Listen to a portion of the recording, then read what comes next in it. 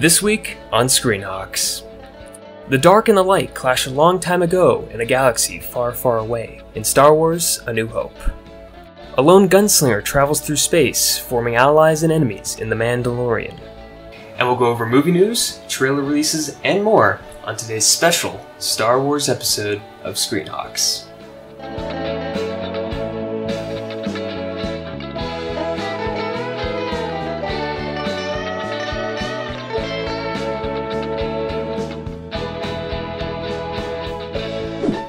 Good morning, Hawks. I'm your host, Nick Coughlin, and welcome back to Screenhawks, the show where you watch me tell you what to watch. Mandalorian Season 2 comes out on October 30th, and we could not be more excited for its release, which is why we've dedicated today's entire episode to all things Star Wars. So without further ado, let's open up the blast doors to the saga's first episode, but also fourth, Star Wars: A New Hope.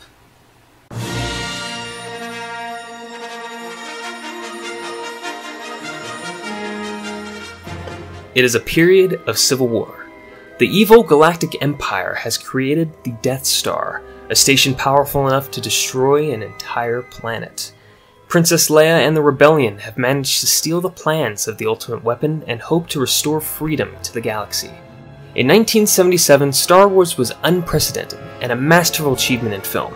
And even today, it still reigns as one of the best science fiction movies in Hollywood. The classic hero's journey is enticing, explosive, and dramatic. The characters are memorable, lovable, and historic. The effects, costumes, music, and all are spectacular and remarkable feats. And the movie world would not have been the same without the one that started it all. Never tell us the odds, because Star Wars: A New Hope earns 5 out of 5 Hawks. A New Hope was only the beginning, though, for this large franchise of running films. Be sure to tune in for future episodes, and we may review more from the series, because I know I sure want to. But now, let's move on to the smaller screens with Mandalorian Season 1.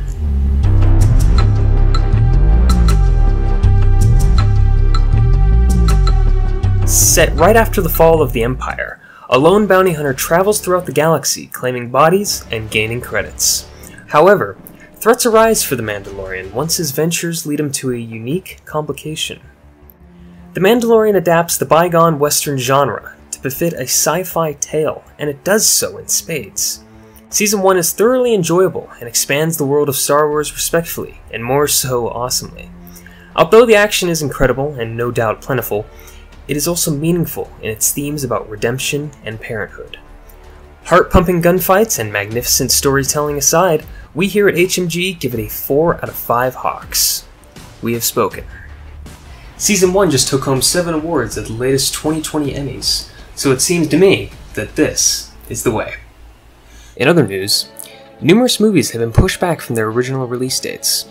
Wonder Woman 1984 and Pixar's Soul are slated to release on Christmas Day, while James Bond and Black Widow meet their release in April and May of next year. Dune also shifts to October 2021, and Robert Pattinson's take on the Batman will be seen on March 4th, 2022.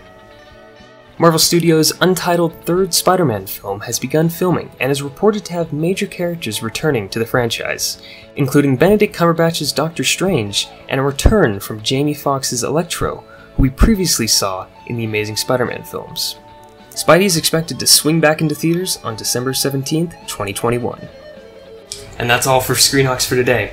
Be sure to tune in every Friday and subscribe to the HMG YouTube. Also check us out on Instagram at hawkmediagroup.news. I'm Nick Coughlin from HMG News, and may the Force be with you.